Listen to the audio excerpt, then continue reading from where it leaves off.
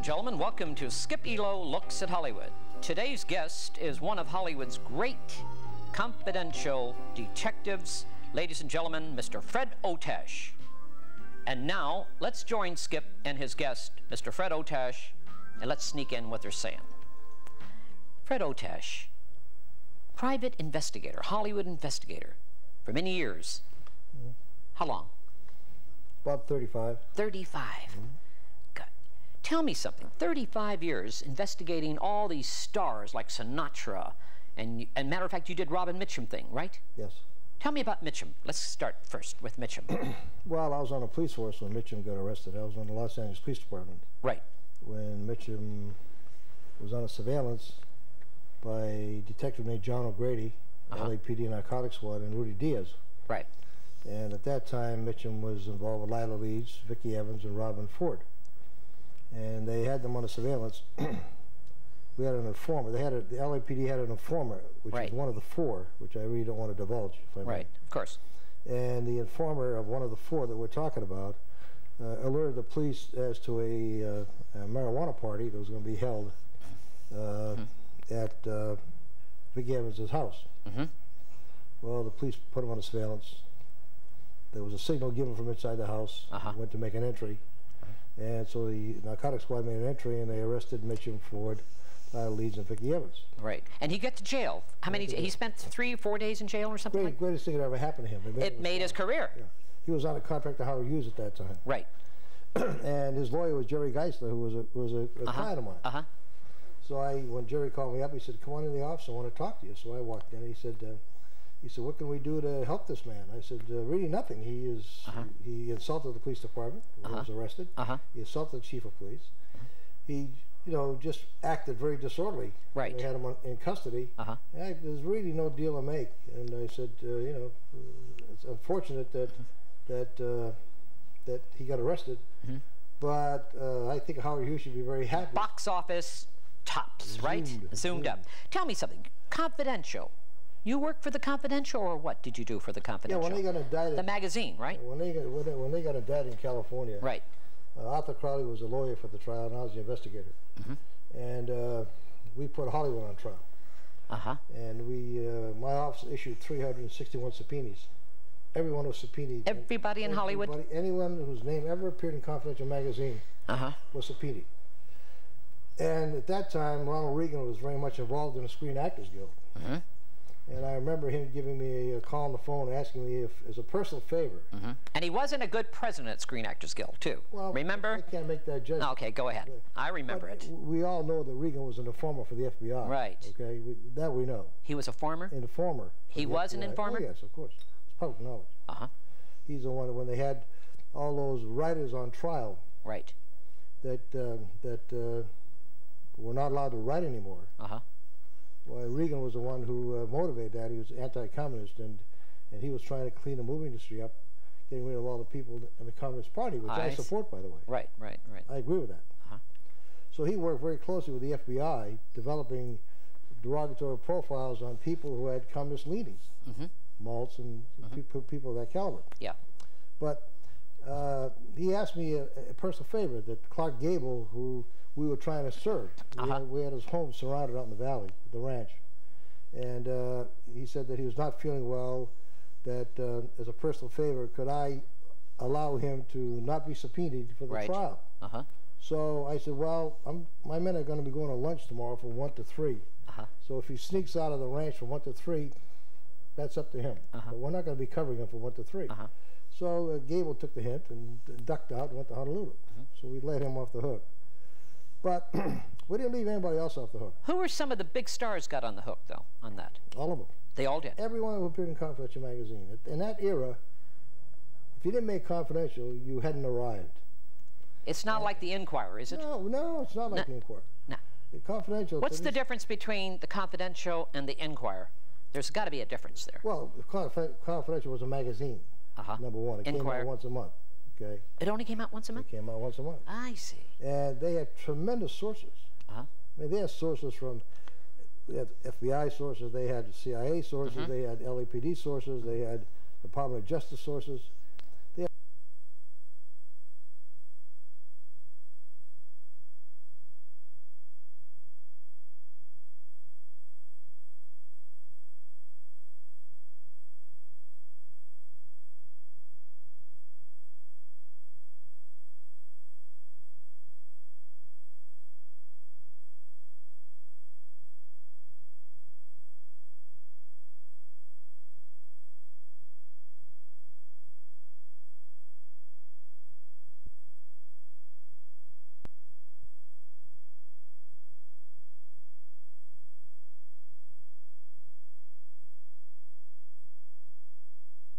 sources on developing information about movie stars. Yes. And they never used a four-letter word.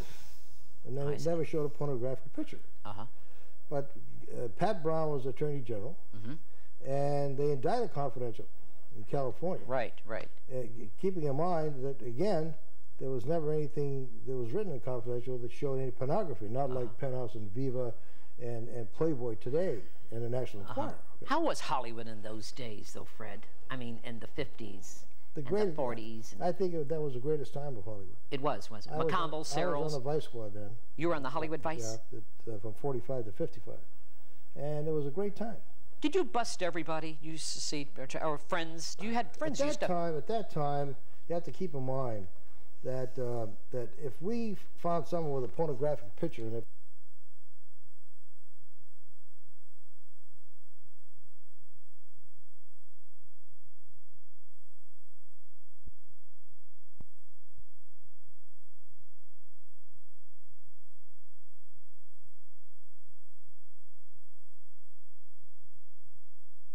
in the procession, we could identify the people in the picture. Yeah. We could get a complaint against them from the district attorney's office and prosecute them.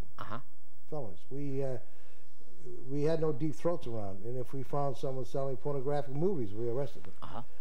We worked the homosexual detail. We had a homosexual detail. Did you work on that? Oh yes, we drilled all holes in all the men's rooms.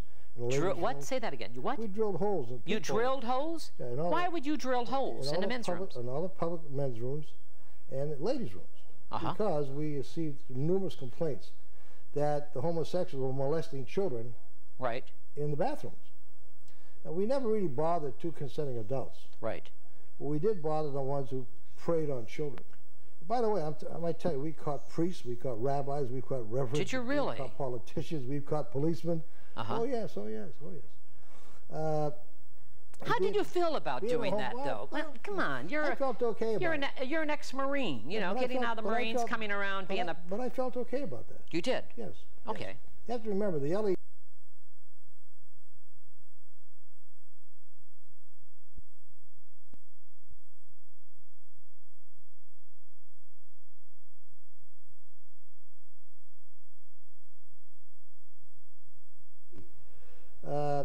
after World War II, most of the men on the police force were veterans of World War II. Right. You know, we didn't put a quail, you know. We didn't join the National Guard. Okay, we volunteered and went in the Marine Corps. We went to combat in the Pacific.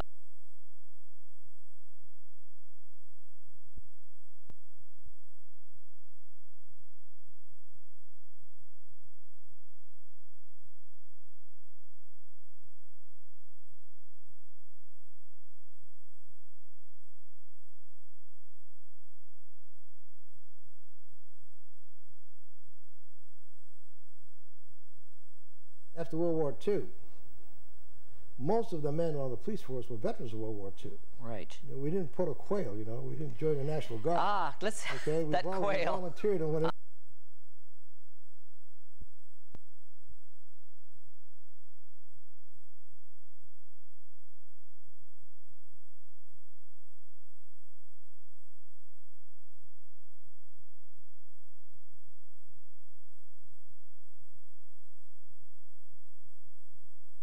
We went to combat in the Pacific. I don't think there are any National Guardsmen on the Los Angeles Police Department, okay? I'm going to jump. Tell me.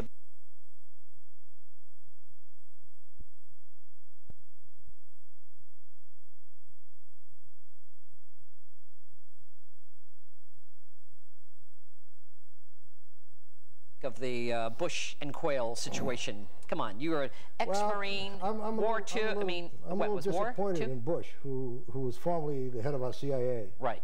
Well, disappointed in the background check that he supposedly done on Quayle. Right. And I think he missed the boat by not really looking at the negatives of a man who might, by some chance, become the president if something happened to Bush. Right.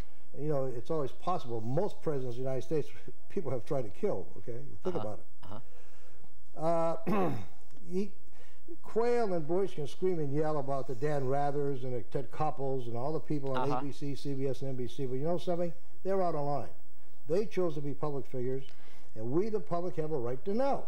I think so, too. We have a right to know. Sinatra's movement's 24 hours a day. We have a right to know Bush's movements 24 hours a day, blue carcasses, quails, etc. We have a right to know the background of these people. I see. Okay? These people are going to run our country. I see. If we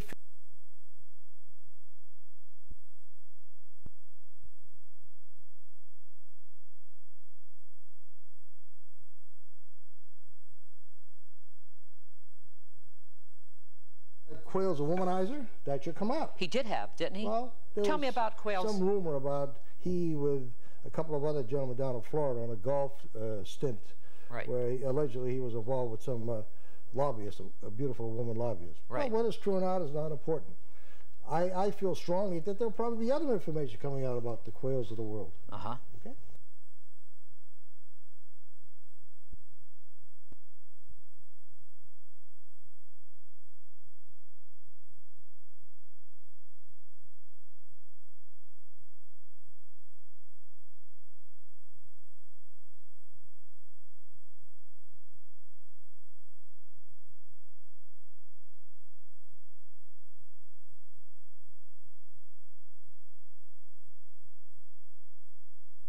A beautiful woman lobbyist. Right. Well, whether it's true or not is not important. I feel strongly that there'll probably be other information coming out about the Quayles of the world. Okay. Bush has been tried and proven. I think Bush has made a tremendous error by really not delving into the background of Quayle. Don't you think he was afraid not to get Dole because Dole was so powerful? And you know, he may wind up getting Dole. I hope so. I'd like to see that. I really do. You know, he may, and you know, getting into. I'm not putting down the National Guard. Right. But his brother went in the Marine Corps. Right. And he went to the National Guard. Yeah. Yeah, I understand what you mean. But he's just saying National Guard, there's nothing wrong to be in the National Guard. I'd say there was.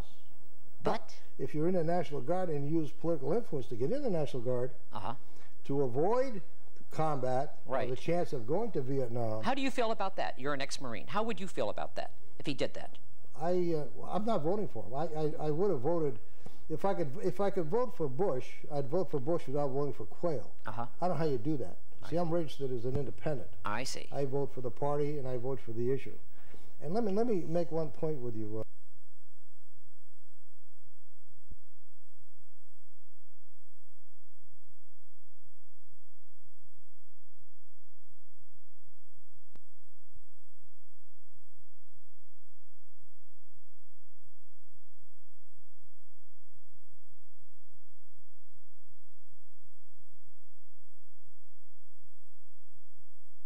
Do that. See, I'm registered as an independent. I see. I vote for the party and I vote for the issue. And let me make one point with you, Skippy. Yep. I've done a lot of background checks. Yep. In my time on politicians. I worked for the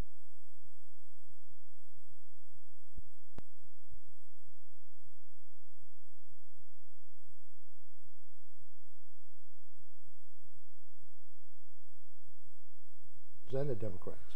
I did background checks on George Murphy when he ran for senator. Right. I've done background checks on Ronald Reagan, who I might tell you is clean as white snow. He is clean. Yes, he is. That's right. He's Mr. Clean. Yes. Yeah. I've done background checks on Stanley Mosk, who's on our Supreme Court of the state of California. I've done background checks on a lot of people. The Kennedys, by the way. You've done them? Yes, I did. And we dug up information that the FBI didn't find. Right. CIA, Army Intelligence. And other intelligence sources didn't find. Why? Because we had access to a lot of information from sources that they don't have. When you look at the files of Confidential, who wrote about Kennedy, by the way. Right. I mean, there's a lot of people out there. The people who talk to Confidential about the Kennedys are not going to sit there and talk to some FBI man. I see. I see. So.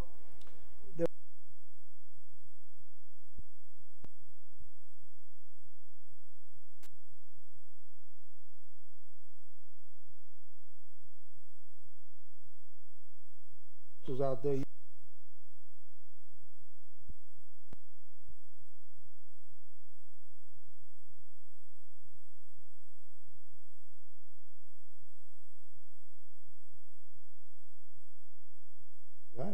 I see. I see. So there are sources out there you can develop to develop a derogatory profile. Right. Right. On any of us. Listen, we all have skeletons. Marilyn Monroe. Kennedy's. Marilyn Monroe. Well, tell me. That's been beaten to death, hasn't it? Yeah, it has. Did she die? Do you think she died over sleeping, or was she murdered, or what do you think? I know for a fact that she committed suicide. She did commit suicide. I was very much involved in that case, even at that night with Peter Lawford. She was a girl that felt that she was passed around, she was used and abused by everyone, that she had nothing further to live for, and it's not uncommon. Judy Garland was a client of mine.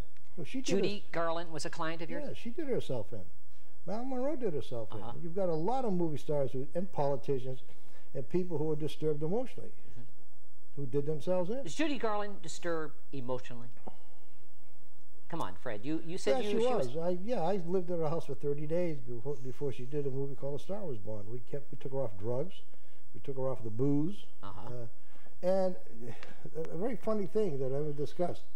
When we were living at her home, Jack Kennedy used to call her about every 10 days, and he'd say, "Sing me a song." Did he really? She used to sing him a song over the telephone. Yeah, I remember a couple of times I picked up the phone and he said, "This is the president. Can I speak to Judy Garland?" I said, "Yeah, well, certainly." What song did she sing? What was his favorite? Over the Rainbow. Just whatever she had an attitude that she wanted to sing at that point in time. She's a fabulous girl. Taking pills constantly, drinking? Yeah, drinking booze. But she loved her children. She really loved Sid Lefter also, and Manelli. She was a fabulous human being. So you know Hollywood pretty well, don't you, Fred Otash? Well, I started here in 1945. 45. Yeah. I've seen a lot of Jimmy Garners and David Jansons and Wade Prestons and all the movie stars that are big stars today were all bums like I was. Are you a good drinker, a man drinker like John Wayne and all those? Well, John Wayne, I used to drink. With John and all those people? I used to drink with John in Rome when he did Cast a Giant Shadow. Yeah, we had a few good drunken nights. Fred Otash, you are living and calm. Yes.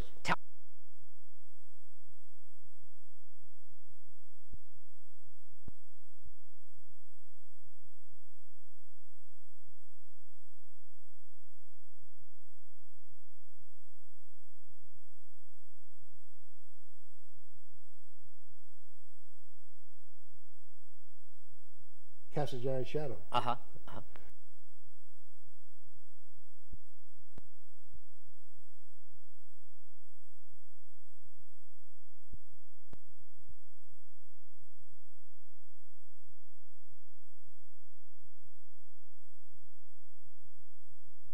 Had a few good drunk.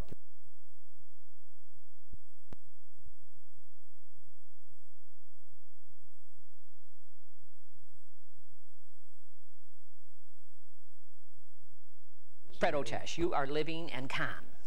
Yes. Tell me about it. I love I live in Cannes 6 months a year. 6 months? You're writing a book? I like the weather. I'm writing a book. Tell me about the book. Well, the book involves the Monroe-Kennedy case, which was one of the cases I worked. Right. It involves the Rock Hudson, Phyllis Gates case, his wife. Stop. Which is Phyllis, the case I worked. Yeah, Gates. Phyllis Gates and Rock Hudson. Married to Rock Hudson. Right. Yeah, was that set up marriage, or was it true? In my opinion, yeah, it was a set up marriage. It was. Okay, go ahead. And the funny part about it, when Phyllis wrote a book about her marriage to Rock Hudson, she never mentioned me as her detective or Arthur Crowley as her lawyer. Maybe she was ashamed that she had Arthur Crowley and Fred Otash as her attorney. Is he one of the best lawyers around? One of the best around. Is he really? Yeah. What makes him the best, Fred Otash? Because he takes his profession serious. I was there this weekend at his home. He was with depositions, studying depositions all weekend. I mean, I'm talking about 10, 12. He probably is one of the most prepared lawyers I've ever worked for. I mean, he really is prepared. That's his home.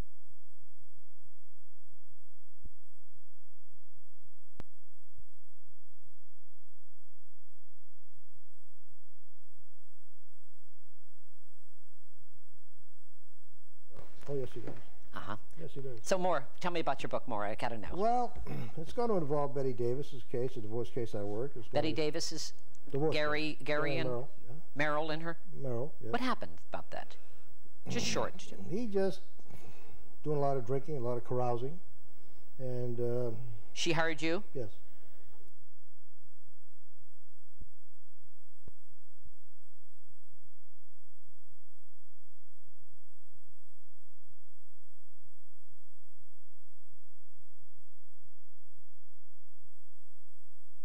Her? Merrill, yeah. What happened about that?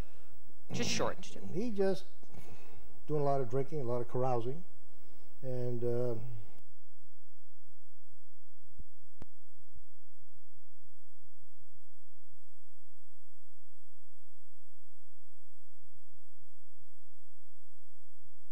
you? Yes. Uh-huh.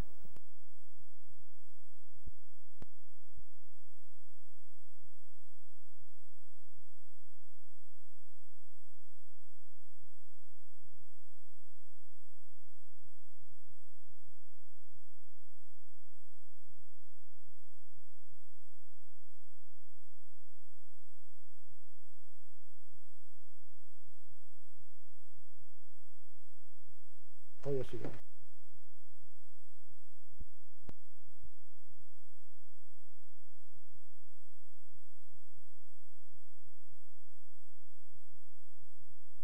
Huh? Yes, he does. So more. Tell me about your book more. I gotta know. Well, it's going to involve Betty Davis's case, a divorce case I worked. Betty Davis is Gary and Merrill, yeah. Merrill in her? Merrill, yeah. What happened about that? Just short. He just doing a lot of drinking, a lot of carousing, and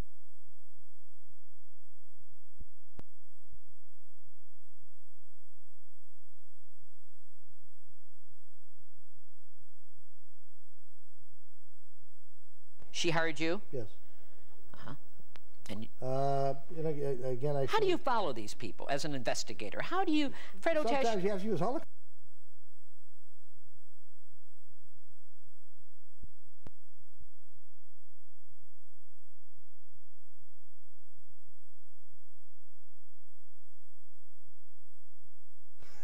All depends how smart they are. What is, I mean, sometimes you have to use helicopters. How do you know where they're going? Sometimes you pick the lock of their trunk and shove a midget in the trunk, actually. Do you really? Yes, and when the car stops, you click the door open and get out of the trunk and call us when he hits.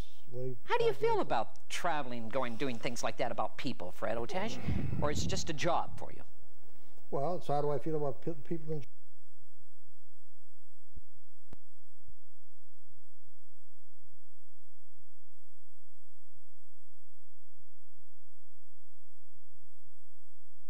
When I was in private practice, I worked for the White House, I worked for governmental agencies, I worked for the mafia. You know, you work for the mafia? Everyone has a right to their day in court. Everyone, that's the basis of our country.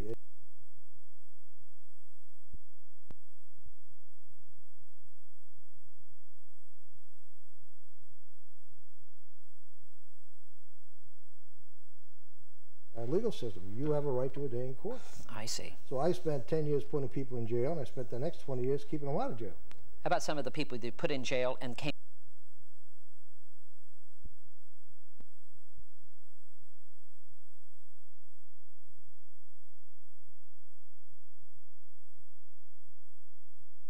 After 10 years.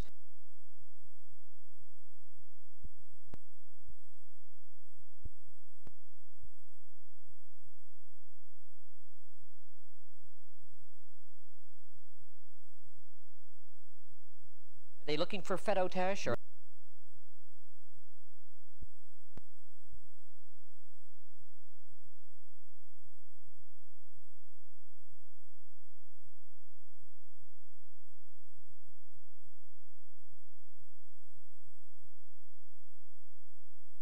In our legal system, you have a right to a day in court. I see. So I spent 10 years putting people in jail, and I spent the next 20 years keeping them out of jail. How about some of the people you put in jail and came out after 10 years? Are they looking for Fred Otash, or are they mad at Fred Otash, or they know you did it, or? No, the funny thing about someone who you apprehended, if you apprehend him fair and square, like the mafia does not kill, or organized crime members do not kill FBI agents. They don't. They don't kill policemen, okay? But they'll kill an informer. I see. You follow me? Uh-huh. That's why you have the Marshall Protector Plan. They respect law and order. I see. Mickey Cohen and I are very good friends, but Mickey knew that if I ever had a chance, I'd put him in jail, and I finally did. Mickey Cohen, yes, you put him in jail? Yes, I did. But how did you do that, Fred? Well, we did a background check on him on the amount of money he spent every day. We went to his tailor, we went to the liquor store, we went to the restaurants, we went to the maitre d's, the parking lot boys. We went to the place where he had his clothes cleaned, and we did a complete financial review of the amount of money he spent. Right. And we established he spent about $250,000 a year, and he filed an income tax return showing $46,000. Well, 46 doesn't make it, you know. Right. When we've established all the money he spent. So he got indicted for income tax evasion, and he got convicted. I see. So you know. But I understand he's a nice guy, though. Fabulous guy. I used to have a lot of fun with him in the restaurant.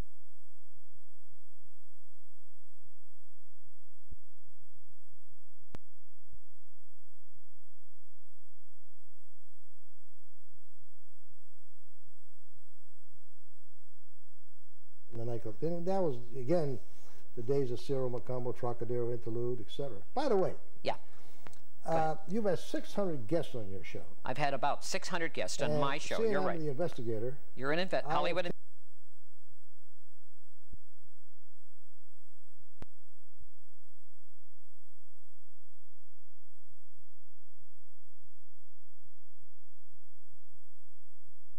I'm out to do a background check on you. You've done a background check on me? Yes, and I would like to. What do you mean? Don't scare me now. No, but we're not going to get into your personal sex life, Skippy. No, don't. I know you're getting married to Jeannie Wallace. That's right. Yes. But I'm going to put my glasses on because I got my report here. What do you mean? Things I have found out about you, and I think we should talk about you. You're going to talk about me? I would like to talk about you. I have information here about the age of 12. You appeared with your Aunt Sadie Cohen in Sammy's Bowery Follies. I'd like to tell me about that. What do you mean? Oh, at the age of 12. Yeah. Tell me about that. I was at Sammy's Bowery Follies when I was 12 years old. Yeah. And that's it. You know, I was working with my aunt. I was doing the newsboy, singing newsboy routine. I met Sammy Fuchs, who owned the place, Betsy and Sammy, and they asked me if I would be a singing newsboy. I did Gus Edwards things, coming out in knickers and tennis shoes and a little cap, dirty face. And I used to do all those Gus Edwards songs. Jerry Vale, who's a friend of mine, told me you opened the show for him with Don Rickles and Shecky Green. They're all friends of mine personally. That's later in my year. I worked as a comic. I worked with Don at the Wayne Room in Washington. He was doing Glasshead Rickles, and I was a comic there. Then I went through all the morgues in the studios, and I found out that you made a lot of films. You made films. My first movie was Cumberland's Closet, 20th Century Fox. No, that's later. Just my first movie was If the Small Town Girl with Jane Powell.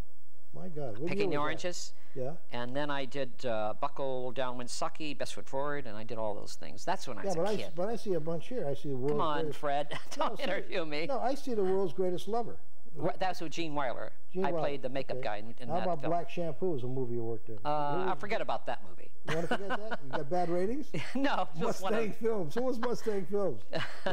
Mustang Ranch or Mustang Savannah? No, but Camera's Closet I just finished. Yeah, La Dolce Vita. I was a camera boy. I was in Rome working. Yeah, well, Edberg and I used to be boyfriend-girlfriend. Did you really? Oh, sure. She's a nice lady, isn't she? Girl. Yeah, I was in La Dolce Vita. And you know what blows me away? What?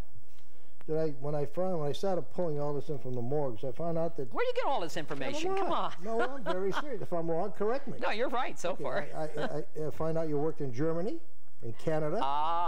Okay. I was with the Everly Brothers and Phil and...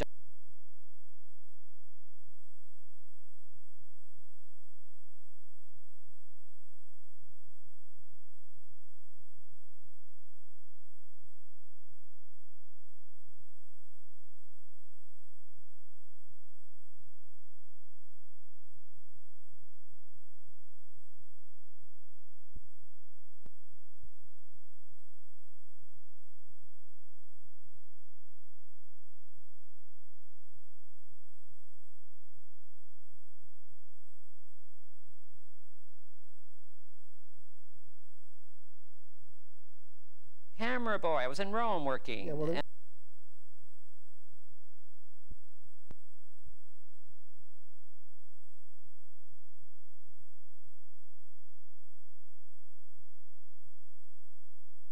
I used to be boyfriend.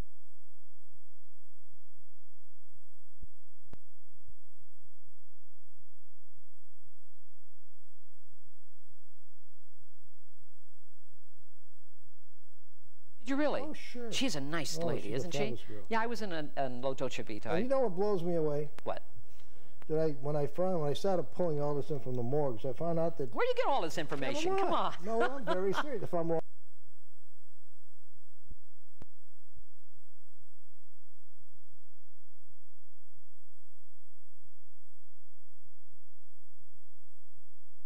No, you're right so far. I find out you worked in Germany, in Canada. Okay. I was with the Everly Brothers and Phil and Don. I did the American bases, special service. Special service. I worked in Canada, yeah. Johnny Mathis. Johnny Mathis. Right. Toronto. Okay. Then the Far East Japan with Pat Boone. Oh, that's an American military shows again. Okay. That's in Vietnam War. I went back. Germany and Italy with Pat Suzuki. Yeah, Pat. Yeah, that's right. These are all American bases, Fred. I did. Come on, don't. I did the American bases with these people. I was an MC, comedian, and with Dick Haymes. Johnny Ray and Joni James and Pinky Lee. Joni James. Now wait a minute. Wait a minute. Wait a minute. Joni James. I want to tell you something. Chicago, Illinois, is when I started as a comedian, and I worked a strip club there called the Silver Frolics, and Harry Bosch was the owner in Chicago, and I started there. I was living at the Croydon Hotel, and I was working 7 days a week at the Silver Frolics, and I met a girl by the name of Joni James. Her name was Joni Battles. And she wanted to be a singer, and we went to see Patti Page, and she was doing some show at the Chicago Theater, and Joni came out of the theater and she says, "I'm going to be a star there." And I says, "Well, really, Miss James?" And that's where she got the name Joni James. A friend of mine, Frankie Scott, and her, we gave her that name, and that's Chicago. Joni James became a big star after that, about a year after that. You know, you find out about people like Jerry Vale was the greatest. What? Go ahead. We're a good friend of mine. Yeah, I went through SAG, AFTRA, AGVA.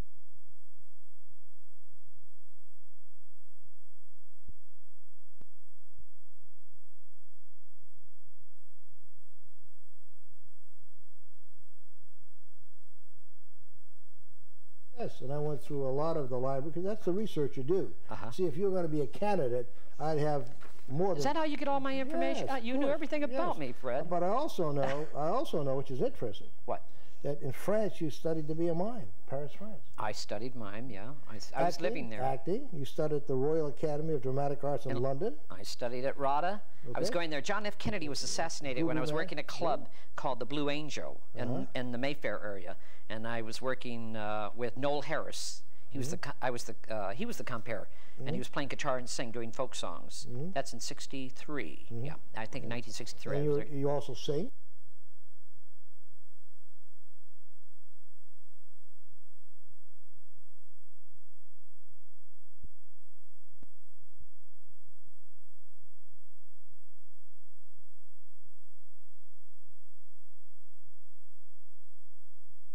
Yeah, I do a lot of singing.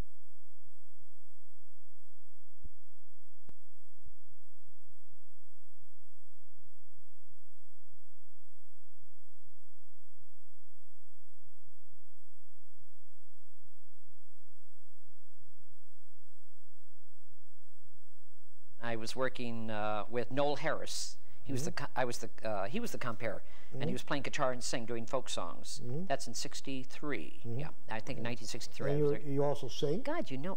Yeah, I do a lot of singing. I'll tell you how it happened. When I was at Nicky Blair's the other night, I had a date. I had dinner with John Ferraro, who's the president of our city council. He used to be the police commissioner when I was a policeman. John Ferraro. He's married to a wonderful lady. Isn't she? But he was a police commissioner when I was a policeman. Right. And when he was a police commissioner, I got suspended for 60 days.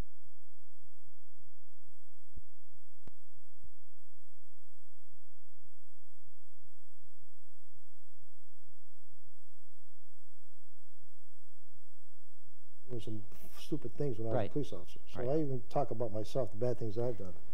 But I saw you there with Sylvester Stallone's mother, Jacqueline, who threw you a wedding reception. That's right. At Nicky Blair's. I didn't see you there. No, but I saw you. I didn't see you. Yeah, I was Jacqueline. We had a good time that evening. Well, how come you didn't say hello? Well, because I didn't want you to know that I was there. Yeah, Jacqueline. I wasn't there to look and watch you. Yeah. I felt offended, by the way, that I wasn't invited. She's a lovely lady. She is. I mean, she already made up the guest list, right?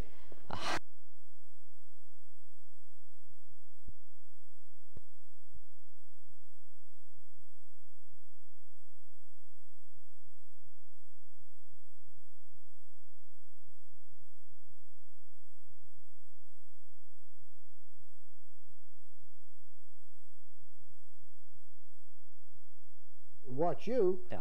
I felt offended, by the way, that I wasn't invited. She's a lovely lady. She is. I mean, she already made up the guest list, right?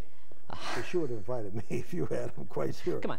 I want to talk about myself. I want to talk. Come on, Fred. Why? Fred. Come on. I want to talk about. Come on. I found out. No, let me tell you what I admire about you. You're embarrassing me now. No, I'm not. Come on. Your wife to be, Jeannie Wallace, right, was married to Frank Jartone and then Cornell Wilde.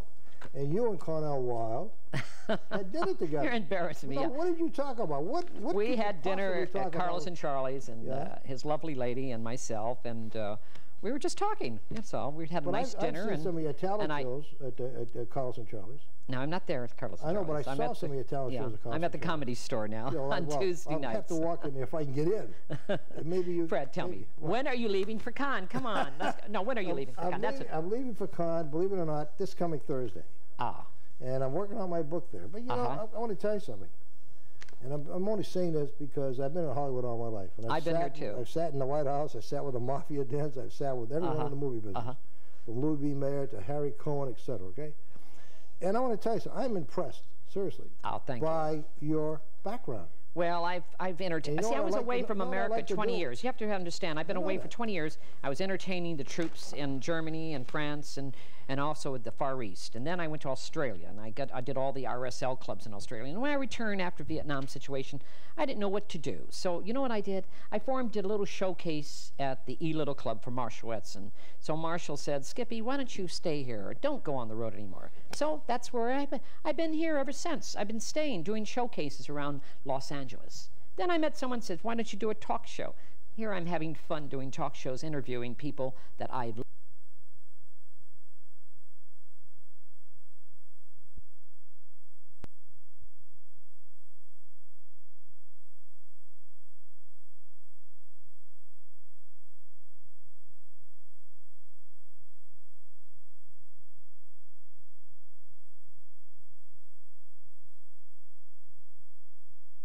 Marshall Edson. So Marshall said, Skippy, why don't you stay here? Don't go on the road anymore. So that's where I've been here ever since. I've been staying, doing showcases around Los Angeles. Then I met someone who says, why don't you do a talk show? Here I'm having fun doing talk shows, interviewing people that I've loved to be with, I've always been with, and that's why I did it. So, Fred, please, let's not talk about this anymore. Okay, we won't talk about that. Let's talk. But tell me, there's a reason why I did this too. Because why? It took me about 5 days to do a background on you. I've got tons of information. Is that how you get background set? Yes, but I want to make a point. Yeah. Here we have a man again like George Bush, who was a hero. Right. He flew 52 combat missions. Right. Okay. He was rescued by an American submarine when he got shot down. Right. Here's a man who was a shoo-in to become president of the United States. Right. And he takes this young, good-looking guy, 41 years old, okay, and who comes from a very wealthy family, and he chooses him over people who have tremendous experience.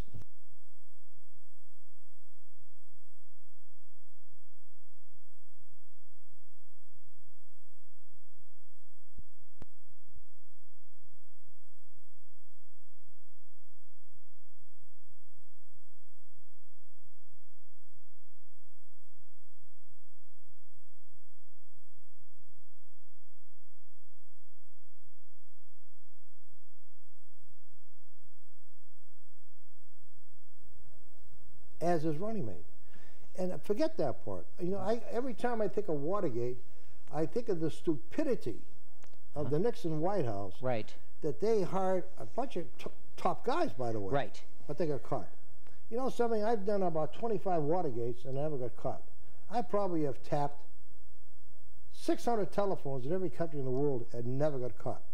Now, I've been in jail a couple of times, but I was out within 24 hours. You cannot tap people's phones nowadays. Of course you can. You can. Of course you can. All day long. People are recording people's... You can wire up your car. You know, we had, in fact, it came out, some former CIA man informed that the CIA man had one of the rulers of Russia's limousine wired. But the danger of the intelligence today, when we talk about keeping secrets, we can't keep secrets in this country. We can't keep the atom bomb secret. What is happening to the American government right now? Come on, tell me. We're in a turmoil. We are? Yeah, you're in a turmoil. So you think so you think the Democrats are going to get in then? I got a funny feeling that George Bush made a very big mistake. Yeah, but I think he still has time to unwind it. Okay. How could he unwind it? I think there's going to be a lot of derogatory information coming out. When you start insulting the press, forget it. You got a problem because you know the Dan Koppels and these people are very fine investigators. Right. Let me tell you, I did a show for 2020. Yeah.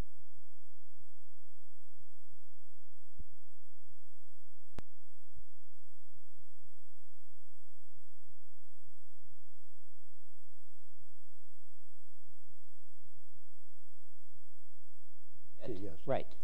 And I did it, and it was about the Kennedy-Monroe relationship. It was a fabulous show. In fact, Phyllis Chase was the one who interviewed me. Right. She resigned because they killed the show for political reasons. Did they really? And Hernando Gerardo quit also. They won't air it? Well, it'll be aired one day. Oh, okay. But my information out of ABC was that it was so damaging to the Kennedy family, okay? Because it was documented 100%. Barbara Walters and Hugh Downs said it was probably the most documented show ever done on 2020. And they appeared in front of People magazine, Life magazine, Look magazine, who criticized Rue Knowledge for killing the show. I see. But I get through my intelligence sources, and I was upset that they killed the show, by the way. I see. Because I came from Cannes, I went to New York, I spent many days in New York doing the 2020 show. But I was told that Teddy Kennedy made a deal with ABC. And Ted Kennedy? Yeah, the deal was that if you promise us you're not going to run for president, okay? Yeah. We will kill the show. You're kidding. Yes. And you know, somewhere down the line we're going to release the show. Yes. BBC came along and did the same show. And they showed that all over the world. It showed in 116 different countries. Now, I don't...